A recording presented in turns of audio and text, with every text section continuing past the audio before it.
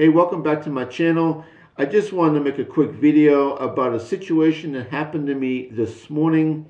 It kind of felt like a scam, and I just wanted to kind of give you all a heads up if this does happen to you, to kind of watch out for it.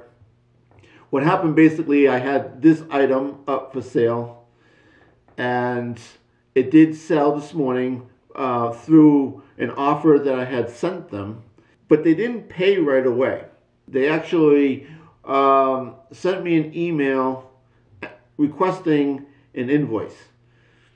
So when I went to the actual listing of the item, the only options that I had was to send them an invoice. Normally, if someone doesn't pay right away, I kind of hit them with that payment reminder. That wasn't even an option. The only option was to send them an invoice.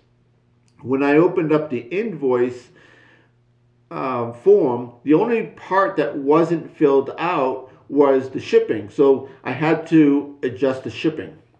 I did have the shipping set up for $10 sending priority mail in the original listing. What I noticed is that the item was going to Spain. And if I had refilled out this invoice back to my original settings, which would have been priority mail for $10, and then sent them the invoice, then that's all that they would have been responsible for me to ship it from Arizona to Spain. Obviously, no one's sending anything from Arizona to Spain for $10. So I ended up calling up eBay, asked for their assistance, and as soon as I told them the story about the invoice thing and about the shipping, they said, no, don't send it, don't do it. So I knew right away, and I told them, I said, I figured something was going on. That's why I called first. I've been doing this for 4 years. I've never seen this kind of scam happened before, because normally the global shipping program protocol would have kicked in. For whatever reason, it did not, and this would have bypassed that by me sending them this new invoice with the new shipping. The other thing is I wanted to mention was that this was a brand new account for them. They just opened it up today, so obviously they had no prior feedback or anything. So the whole thing just felt very scammy, and it probably was. I wanted to, and I did, cancel the transaction.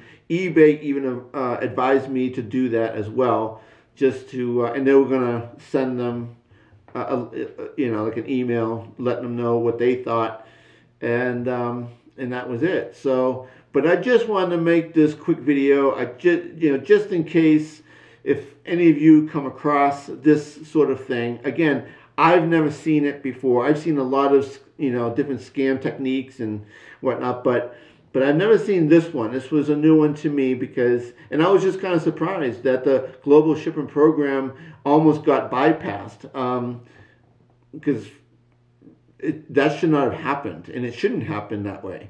I think once an international buyer purchases something, that protocol should kick in right away, and we should never be in this position where they start requesting for invoices and fooling us into the different shipping. Anyway, I hope this helped you. If you do come across something like this in the future, and then you'll know what to do. All right, that's it for today, and thanks for watching. See you in the next one.